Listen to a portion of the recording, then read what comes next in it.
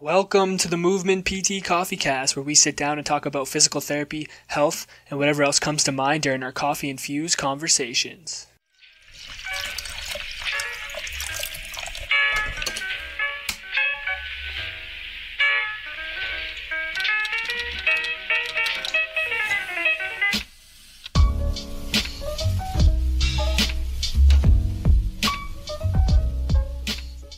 What's going on, guys? Welcome back to the Movement PT Coffee Cast. My name's Dalton, and with me, as always, is my beautifully bearded friend, William. William, how are we doing today? Great, man. Welcome to the Cypher Club. I'm extremely pumped. What do you think? It was amazing. Great process. No, let me be real. The process of making the coffee, amazing, 100%. Like, you light the Bunsen burner. You feel like Harry Potter. You know, like making potions, and then the coffee itself, really good. I would agree with you in the sense it's a little bit of a blend between the AeroPress and the Chemex. Yeah. It's smooth, pretty strong. You hear what I'm saying? Yeah, I would give it a solid like 8 out of 10. That sounds, I think, pretty accurate. All right. Yeah. Process is better than the product. Oh, look at that. Eh? Yeah, process graded. You said that. That's deep, man. Anyway, guys, enough about the coffee. Let's get into our guest today. So we're back at it again with another interview. This week we're interviewing a strength and conditioning coach out of Kitchener, Ontario, Canada. Represent Ian Schnarr. He is the head strength and conditioning coach at Redline Conditioning. Ian, welcome to the show. Thanks for having me, boys. Excited to be here. No problem, man. How about you? All right, let's just get right into the coffee right off the bat because you're drinking coffee and we haven't had guests that drink coffee in a while. So, Ian, let us know how you're brewing your coffee and what you're drinking. That's borderline unacceptable to not have coffee on this podcast. But I'm, believe it or not, I'm just a standard kind of Americano guy. So we got an espresso a while back. Been using that at home, obviously. Just get the espresso and then just the hot water in there. And then when we go out, we got a couple cool coffee spots actually in town here. Just with kind of Kitchener being obviously such a massive tech hub, there's a bunch of cool kind of hipster cafe style places. And again, I don't know, I'm always kind of just an Americano guy, keep it simple. My wife could tell you all about all the fancy ristretto shots and all the different stuff she opts for sometimes, but I'm just a basic black Americano guy. Hey, I appreciate that. Yeah. Maybe your wife will have to come on and school us about that. Yeah. She knows her stuff, man. She'll order some stuff, and I have no idea what it is. But you're a good old Canadian kid. You got to drink some Tim Hortons, right? Yeah, actually, believe it or not, I do drink Tim Hortons, but believe it or not, I try to opt for it at McDonald's. McDonald's actually has a real good coffee if you're just going for just a standard coffee. Yeah, I'm with you on that. Cool. All right, let's get into you. Let's start talking a little bit about, who you are, what you're doing with Redline Conditioning. Give our listeners a little bit of insight into who you are. Yeah, so basically, as you guys kind of alluded to there, I'm strength and conditioning coach in Kitchener, Ontario here at a place called Redline Conditioning. Our kind of primary focus, I guess, is just like any other strength and conditioning. So we kind of have 90% athletes as kind of the bread and butter of our business. We're lucky enough to be the official strength and conditioning provider for the Kitchener Rangers in the OHL. So we've been with them for 10 years now. Been lucky enough to work with and continue to work with obviously some of the best athletes in the world. I mean, when you go down our kind of alumni and current athlete list, we got a lot of people who are at the top of their game right now who are still with us in their respective sports, not just hockey. So that's kind of a big part of our business, obviously. And then as well, I've been there about 7 years now. So 7 years ago, I started what I kind of termed an adult performance program. I didn't want to get into any of that kind of boot camp style stuff. That was never really what I was into. So I developed a program for our adult population, which began with 6 original members. And now we got about 150 who are all kind of monthly members, working on building their strength, their athleticism, developing some resiliency, things like that. So, yeah, we do things a little bit different in terms of that market. Athlete yourself, Ian? How'd you get into strength and conditioning? Yeah, but I played a bunch of sports growing up, and basketball was always kind of my go-to. So played basketball from age, I don't know, probably 6 or 7 right up till early 20s. But then I was also a big golfer, obviously, in the summertime. I love golf, getting out with the boys. A couple of the buddies have memberships, so we're big golfers. Played tennis growing up, lacrosse growing up, baseball, football. I played pretty much every sport except for hockey, believe it or not. Conveniently, I'm in that field now, but I was never a hockey guy. That was always my brother's sport, but this happened to kind of fall in place, and we're here now. Yeah, I mean, like, I feel like if you're in Canada and you're a strength and conditioning coach, probably have to probably gonna have to deal with some hockey players, eh? 100%, yeah. So yeah, we're blessed. I mean, we got some good athletes in Kitchener, from a variety of sports. I mean, when you look at, like, you can look at guys like Mark Scheifele, who's arguably at the top of the NHL game. He's right up there. You got girls, like Sarah Pavin, who's #1 ranked volleyball player in the world. Tanner Pearson, NHL pro, obviously. All these local talent, Mike Hoffman, guys like that from local. So Kitchener's a good breeding ground for a lot of good athletes from a variety of sports. So yeah, it's been good. I'm really curious about that because I've never worked with somebody that's really well known like that. So I'm curious what it was like the first time you had somebody who had a name attached to them. You know, was it intimidating at first, and how's that kind of progressed? No, in all honesty, and I kind of tell people this. I mean, I get it where people get almost starstruck like that. But for whatever reason, I've just kind of never, I don't know. I remember younger, obviously a big basketball fan. When I used to go to the Toronto Raptors game, I'd get starstruck with that. But for whatever reason, as soon as I started this job, it's almost, you kind of separate the professionalism a little bit. So obviously you got to be obviously confident with what you're doing when you're working with kind of high level athletes like that. But no, I never really got too starstruck with it. I mean, at the end of the day, they're coming to you, right? They're coming to you for your expertise, for your knowledge. They're not there. Our gym, if you see our gym setup, it's not a fancy gym. We don't have anything. We're kind of buried off of a side street. So we don't have any flashy stuff, any spotlights right off the highway. And that's honestly what a lot of our pro guys love. They love the fact that it's not a paparazzi style gym. They come in, they just get to kind of grind it out off of a side street where lights are turned down low and no one kind of knows you're in the building doing what you're doing. So yeah, for whatever reason, I don't know, I've always just kind of separated that professionalism from kind of starstruck attitude. And it seemed to work. Yeah. So. One thing I wanted to ask you, like, obviously, so we met you through Instagram, and we've been following your Instagram for a while. And one thing I've noticed is that you tend to take like a very holistic approach in terms of taking into consideration a lot of factors of the people that you're working with, almost sort of along the lines of like a biopsychosocial approach. Is that something you've always been like big on, or have you just started to kind of like dive into that? And why is that important to your training? Yeah, I mean, it's something I've taken a huge kind of liking to.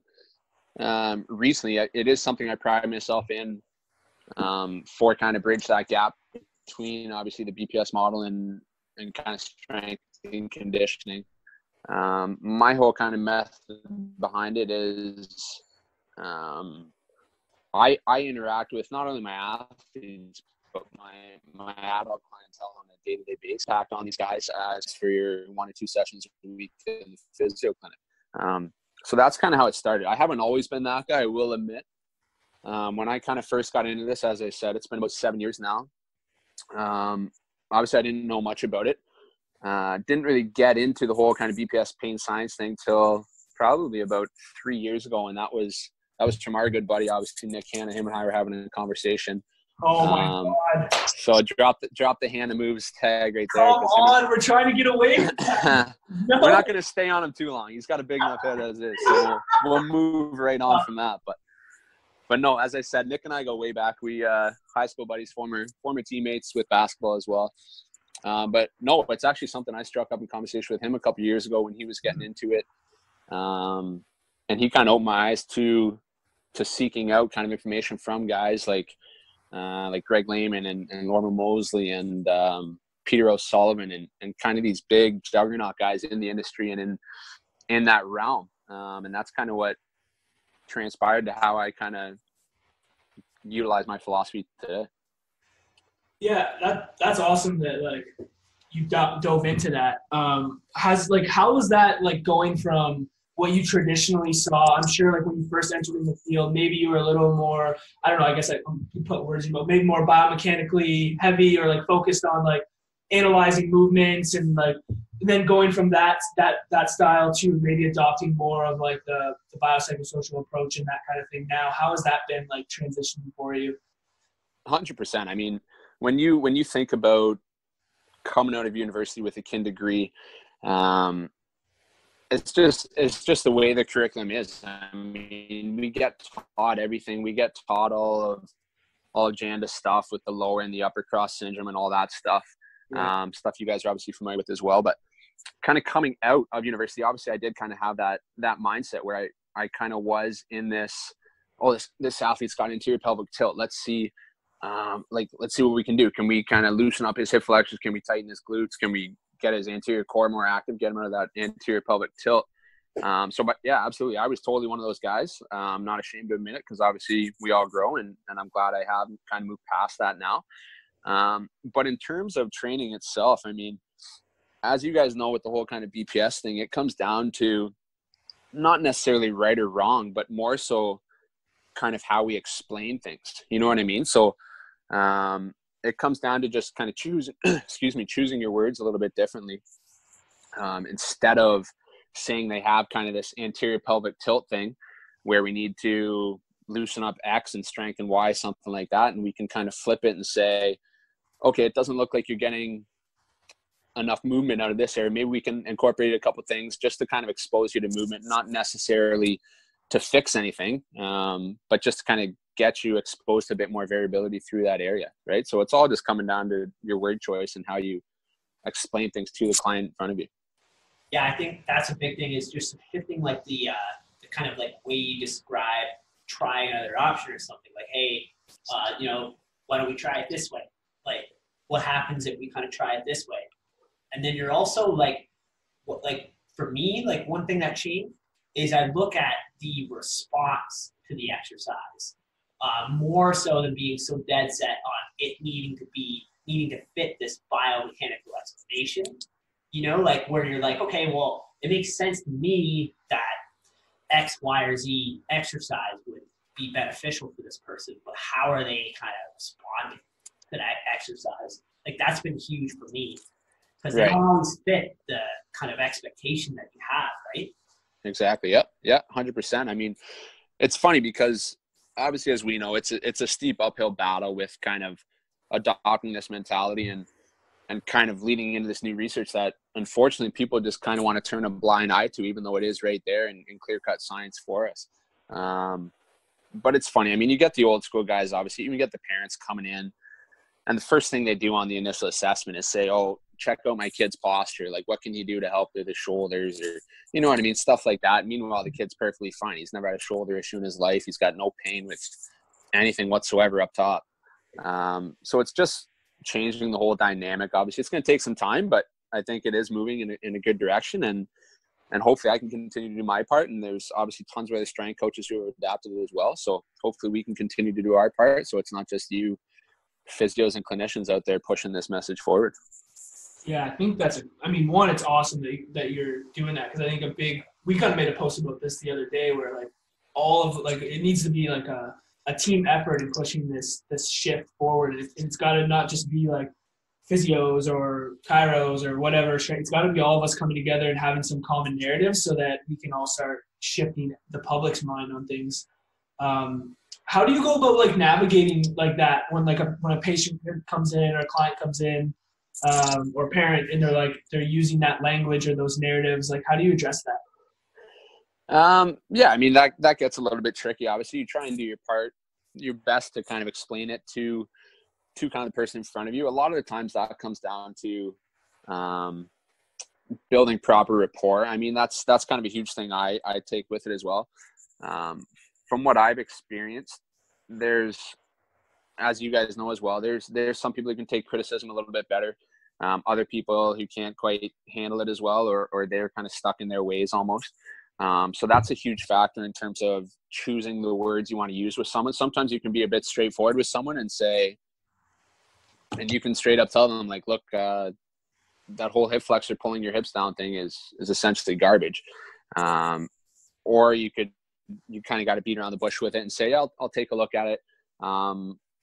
Come back with the findings when you're talking to that parent. It's kind of an opportunity to educate them as well, and let them know where, as opposed to seeing your child or your athlete has an issue like X versus Y or something like that, you can say, I'm going to give him a couple exercises to do at home, or a couple of variations we'll throw into his program. That'll kind of develop and give him that resiliency he needs, instead of essentially highlighting or like re-encouraging what the parents said. So that's kind of how I go about it. It seemed like you talked about this before, and you kind of mentioned it to us as well. The idea that lots of parents come in asking you to work on like speed work. Is that something you see often? Because I like, we don't see that as much as physios, but is that something as a strength coach that you run into? Yeah, of course. I mean, you get the parents obviously who think their kid needs whatever to be the next Sidney Crosby. But even just this past week, I mean, it's still, like we said, it's going to take a while to change the landscape. And it's something, even just the past week, checking my emails after the new year here, I've already had 2 athletes reach out to me from teams saying, look, my dad and I put together this speed program. I'm trying to get faster. It doesn't seem to be working. Is there kind of a program you can put together for me?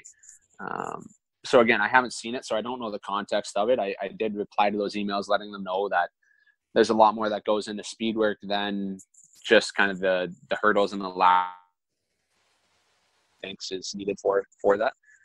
But again, that's when it all comes down to the assessment and bringing them in and letting them know kind of the issues or the concerns you're seeing, not necessarily issues, but the areas you'd like to work on with that athlete, because every athlete's completely different. Sometimes if an athlete needs to become quicker and faster, they're going to be doing the complete opposite of speed and explosive stuff. They're going to be working on kind of generating some force and some force output with some raw strength stuff, depending on what end of the spectrum they're on, or vice versa, right? So that's where the assessment comes into play, as with anything.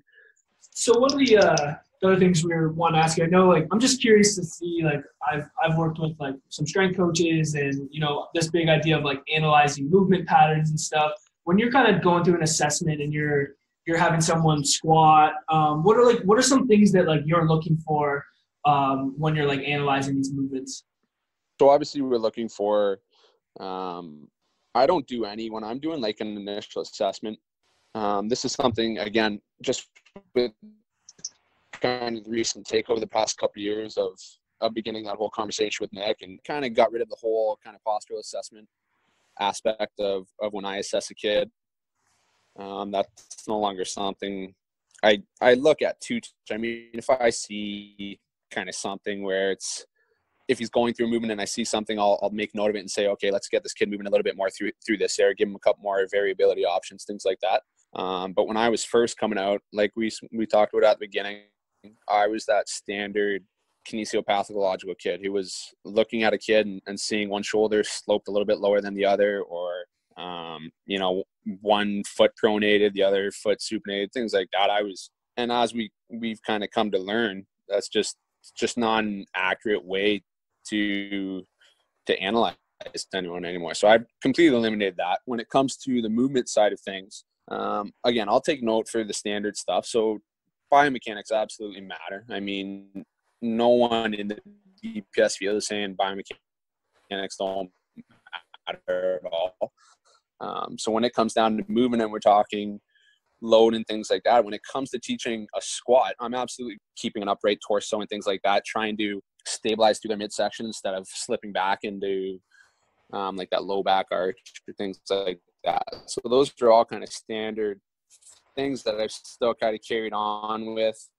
Teaching a good hinge pattern, keeping a good neutral posture, obviously, for a hinge pattern, with kind of the end goal of saying, look, when it comes to deadlifting with a heavier weight, or when we're going for like a posterior chain day, this is how I want you to be deadlifting with that weight in your hands. It's not to say if you're picking up your shoes off the floor, you got to do a perfect single leg hinge. You know what I mean? Right. So again, that comes into just kind of communicating with that athlete or the individual in front of you and sharing that up front with. I think there's so many reasons why that's valuable too. Like learning, we talk about this pretty often, like learning how to hinge versus how to squat, and how to stabilize your midsection and how to transfer force, like all those different options of ways to move and to exert force and stuff like that are valuable in so many ways. Just a bit different maybe than how we viewed it before, but we're still kind of looking for the same things.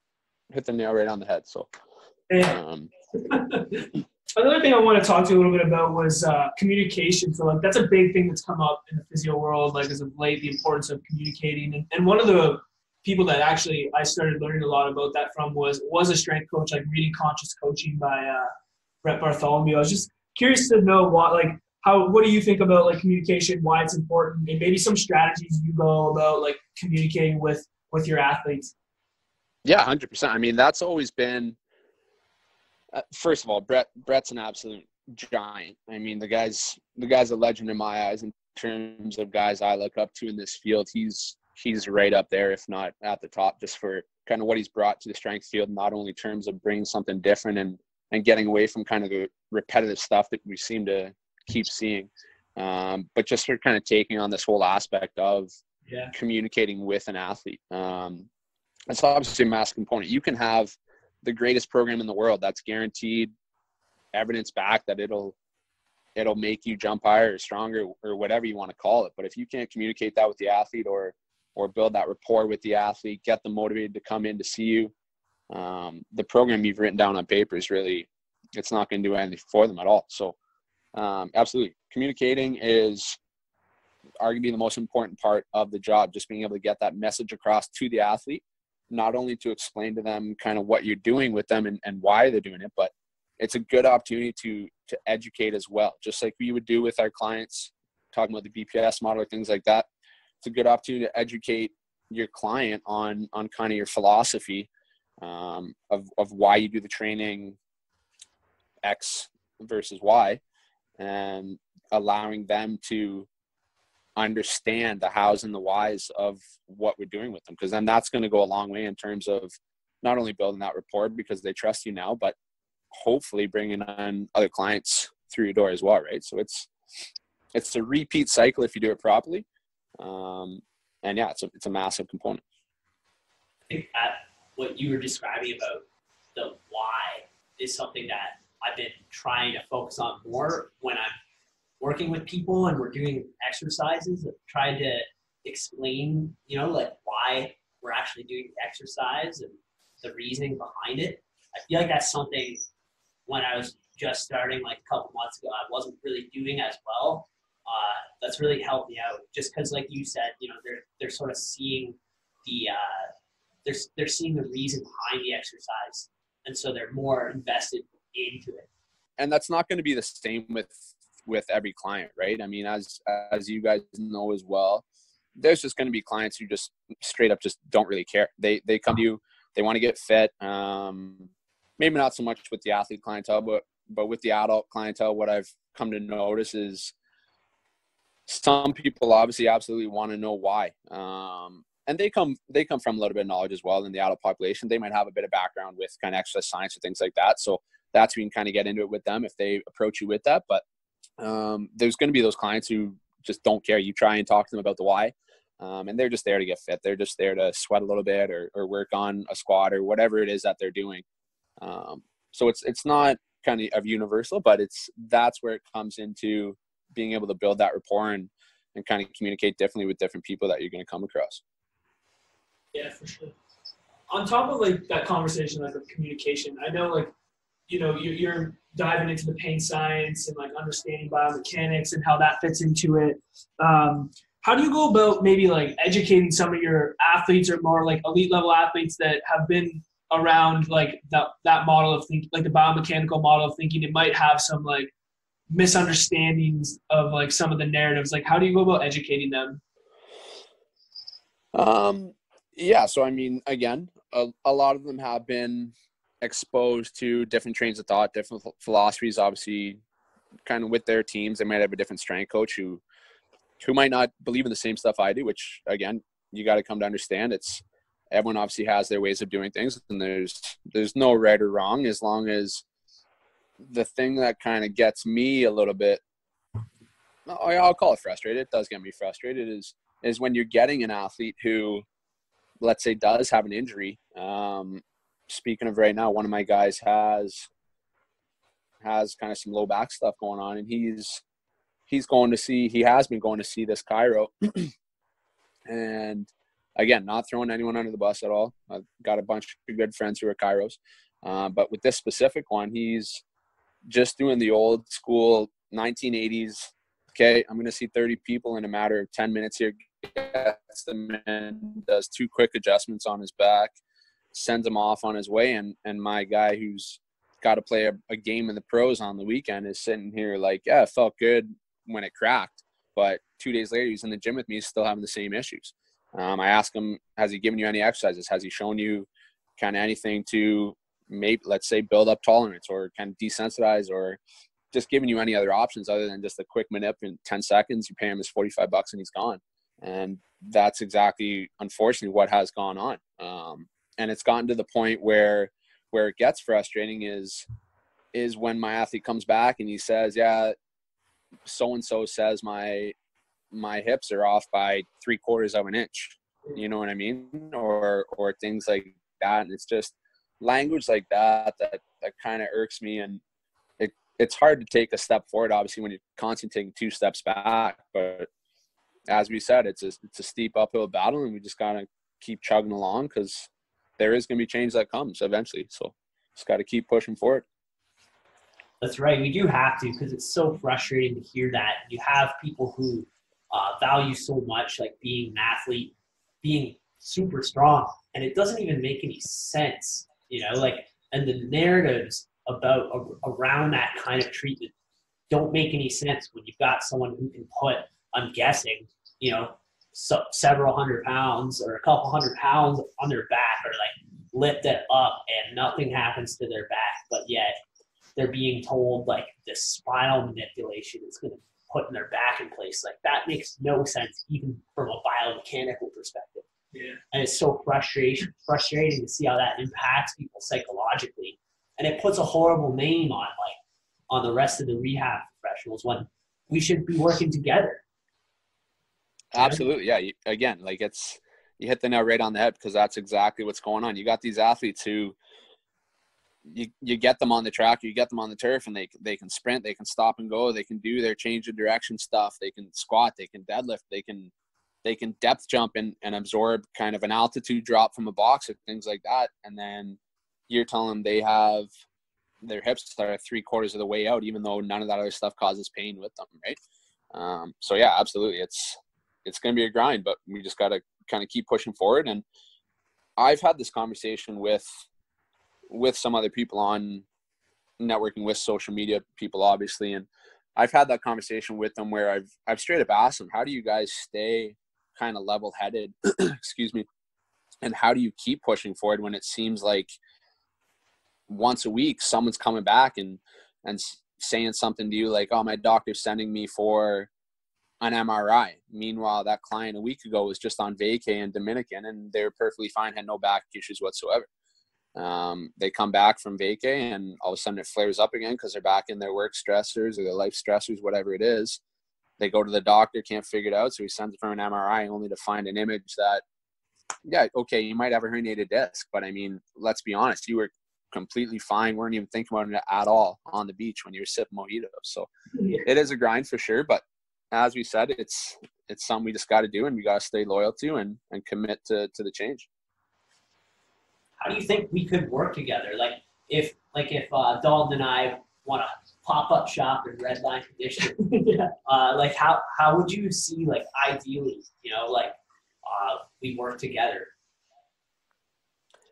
Yeah, I mean, that's something that's kind of been on the blueprint for future success, obviously, is bringing in someone or some people who kind of have that same level of dedication or who have that same level of experience or passion for kind of the pain science realm, just so they can kind of educate a little bit more the clients who are coming in through our doors, instead of sending them out to just a standard practice where they're getting kind of all this old school, still kinesiopathological diagnosis. That's something that is important for us to kind of meet in the middle in terms of allowing our clients or our athletes to get that proper education from someone who, quite frankly, is in the field like you guys. Because at the end of the day, I am a strength coach, so I stay within my umbrella. As we said, I try and blend it a little bit, but sometimes it's easier to hear it from another physio instead of hearing it from a strength guy. They're hearing it from someone in the field, like, shoot, okay, this makes complete sense why I keep having my back crack once a week for the past year, and I literally feel the exact same as I did 52 weeks ago. So that's a huge advantage and a huge stepping stone kind of moving forward, I think. Yeah, I would agree. I think it's huge because, one, I think it keeps, like, if you were to have someone within, like, your own place, like, it keeps everyone in house. One, like, the common, like, communication between both the strength coach and the physio is just, it can be constant. And I think if you both have an understanding of the same principles, like around pain, around loading, around like how you work with tendons, like different things like that, if those narratives and those understandings are on the same page, it just makes that process like so much more seamless. And that I feel like the athlete or the person that you're working with will feel so much more comfortable, like, knowing that you, like, both of you are on the same page and that their care is being, like, taken care of on both ends. Like, I think that's huge for like that population. Yeah, absolutely. Once you get things aligned, that's all it takes to kind of get the ball rolling. The last thing you want is for you to teach kind of one method or something you believe in and something you know has a scientific support to back it. But unfortunately, it is a little bit kind of new age. People might not want to buy into it just yet. And the worst thing that could happen is you teach this philosophy to this person and they head out to X or Y or whatever it is and come back with some kind of diagnosis that you just happen to know just is a crock of shit, to be honest. Yeah. So yeah, absolutely. Staying in house and things like that is crucial. I think too, to be honest, it has, there's got to be some humility from our perspective, from to recognize that strength coaches have a ton of value, and that can sometimes, it doesn't have to be you fixing all the problems. You know what I mean? Like, I'm just kind of thinking of brainstorming some examples. Like if I kind of decipher that this person's got like extension sensitivity in their low back, and I know they're working with Ian. Like, Ian knows tons of exercises that could kind of take some of the load off of the low back. Like, I could maybe take them through some exercises, show them, like, look, there's still some things you can do. But then someone like Ian, us communicating together, like, to integrate that into his program that, quite frankly, like, the athletes or the individuals probably spending most of their time exercising there. Right. Like, we've got to be willing to not be the only ones, like taking the whole case on, right? Like, let's spread the love a little. Yeah, 100%. And I mean, that absolutely comes from both sides of the spectrum. I mean, as you just mentioned there, with kind of allowing strength coaches to have a bit more responsibility or to build kind of a rapport and a network with strength coaches, that comes from our end as well. Because when it comes to kind of strength and conditioning, especially with kind of, and again, this might just be in recent years with me kind of getting frustrated with everything. I just don't even know who to refer out to anymore in terms of kind of my area. I'm not saying they're, you know what I mean? Like, you guys are all great, but I can't send someone from Kitchener to London to, you know what I mean, once a week. So that comes from our end as well. I'm just kind of at the point where I just don't even know who to refer to anymore, because it seems like every client who's ever had some kind of issue or some kind of discomfort discomfort or pain, we'll even call it, is they come back with some kind of diagnosis that's just, it's just so textbook, you know what I mean? It's so like, it seems like such an easy cop out to just kind of throw this textbook diagnosis down on someone, and they believe it because it's coming from such a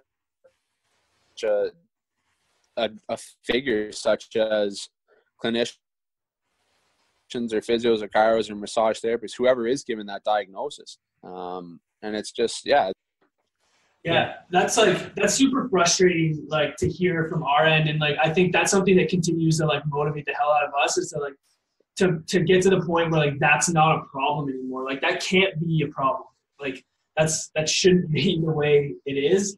And I would agree with you in the sense, like, I'm even at the place where like, if I had people ask me, like, you know, a family member or something would ask me like, oh, where should I go for like physio or anything like that? Like, I have a hard time being like, you know, like, I don't know if I want to refer you to like this person, because like you're worried about like that shit happening. I just feel like it happens way too often, and it just needs to change. No, like, I think that's the thing, is we actually have to sit here and admit like there's a problem. Yeah. Like, this is not like, there's a reason why we get so fired up about it. You know, and it's because your family members or like your people you care about could go and see someone who could put the fear of God in them. Yeah. That's the last thing you want to happen to somebody. So who are you going to refer to? Yeah. Yep. And then I get like, I see someone like you, like, who's taking the time to educate himself on pain and like, you know, biopsychosocial approach, and really trying to like develop this mindset around empowerment and all this stuff.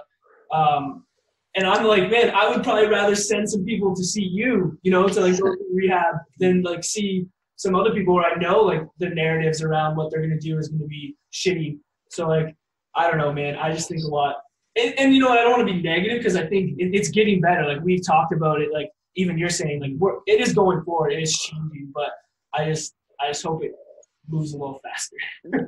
I'm right there with you. Yeah, it seems we have a mutual kind of feeling on the whole topic, and it is. We just got to be patient, unfortunately, which easier said than done sometimes, especially when you do have kind of a loved one coming back to you saying this stuff. But like we said, that's our opportunity to educate.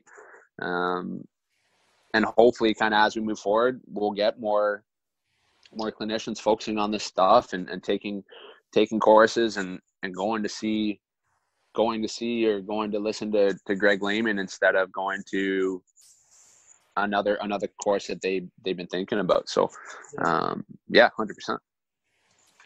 Just to kind of like wrap up here, I'm just curious, like, you know, we're both very interested in like the strength and conditioning world and what's going on there. Is there anything like that you're coming across now that's new or that's really big topic that a lot of people are focusing on? No, I mean, in terms of, I've always been, and I'll probably always be a basics guy. In terms of sticking to kind of the push, pull, lunge, carry options, things like that. I've always been a basics guy. Obviously you can do a little bit of creativity within those realms, but they're tried and true for a reason. They've been around for decades for a reason. At the end of the day, they just flat out work. It's funny because obviously, as you know, with social media and things like that, you get these accounts who seem like they're constantly putting out every day. They're coming up with some kind of creative exercise, and it's just like, man, what are you doing? Are you even training someone? Like, are you even putting in the time to train someone, or are you just sitting around thinking like, oh yeah, that's cool, let's go maybe get my only client that I have to take a video of doing that? And it's just real gimmicky, and it's a shame that obviously people buy into clickbait and things like that, because the basics are what works. Getting strong is what works. Moving weight fast or being explosive with kind of a standard weight is what helps with power. You don't need any gimmicky or the latest kind of hang clean or Olympic lift variation. You know what I mean? Just stick to the basics, pick the option and the progression or the regression that's appropriate for you at that time. And the basics work, man. They've been around for decades for a reason. Wait, so you're telling me I don't need a balloon in my mouth to work my diaphragm and then air bands on external cues and then stay invisible.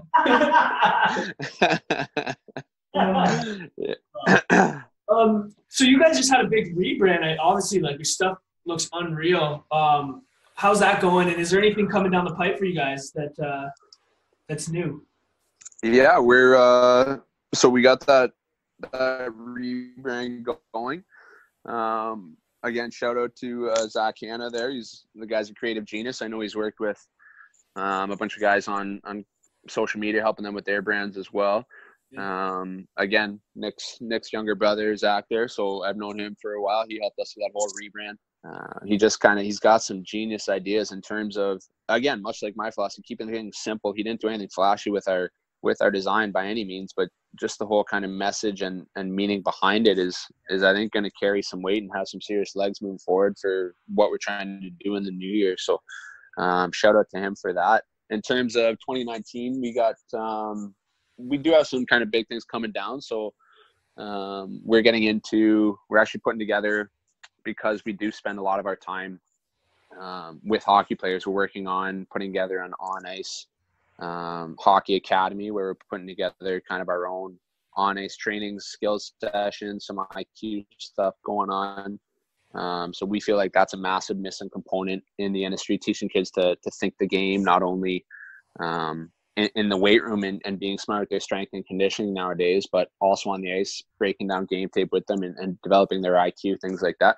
So that's coming up pretty shortly. Actually, we have all the info about to go up on our website and launch for that.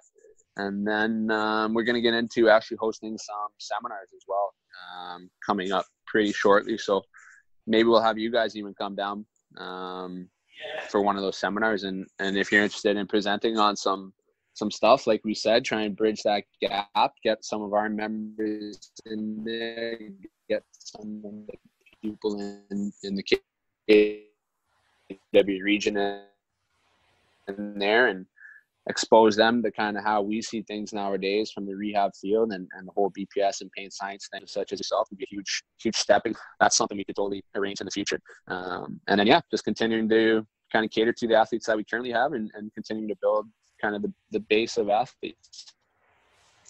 That'd be awesome. That's all sounds great. Like great stuff. You guys, I love the rebrand, man. It looks so good. I'm pumped.